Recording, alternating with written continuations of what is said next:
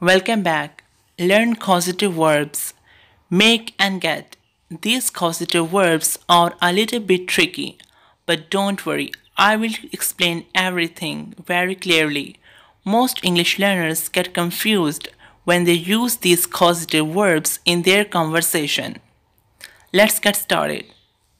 Let's start the causative verb with make. Look at this example. I washed the clothes yesterday. These are two ladies. This is the first lady. She says, I washed the clothes yesterday. She doesn't want to wash the clothes today. But the second lady is forcing her. The second lady says, you have to wash the clothes. But the first lady is ignoring. The first lady doesn't want to wash the clothes because she washed the clothes yesterday.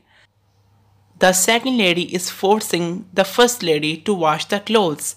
So we use make causative verbs when someone is forcing. Here's the structure. Subject, that's mean I, we, you, they, he, she or it, plus make causative verb plus first form of the verb plus object. Look at this example. She makes me wash the clothes. Did you notice? We use S with make because she is a singular person. That's why we use S. We always use S, he, she or it. Subject plus make plus verb first form plus object. Second example. She made me wash the clothes.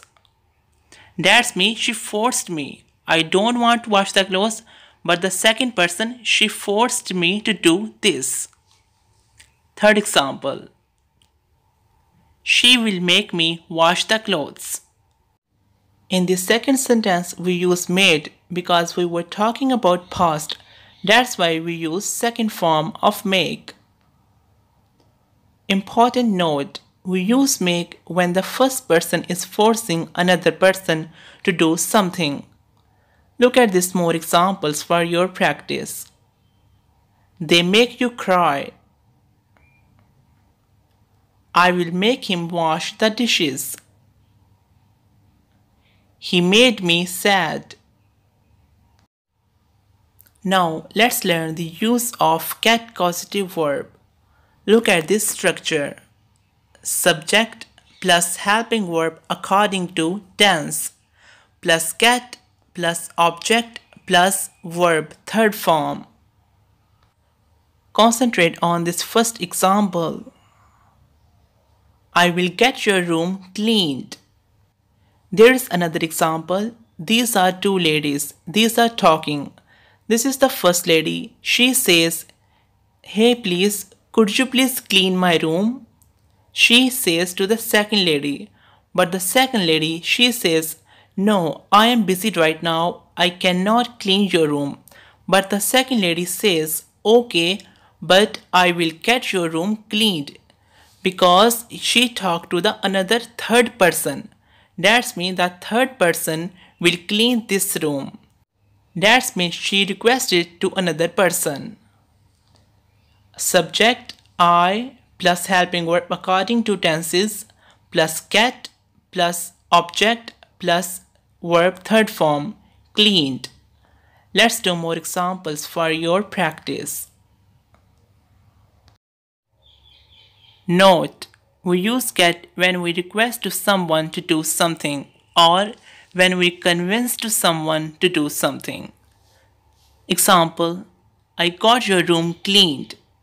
Got, we use got in this sentence because we were talking about past. Got is a second form of get. Always remember, use third form with get causative verb. Second example, she will get you beaten. Third example, he got her bag stolen. Now, it's time to take a short quiz. I will give you 2 questions and you have to find the right answers. Let's get started. Question number 1. I made him blank the room. Which one should we use? A. Clean. B. Cleaned. I give you 5 seconds.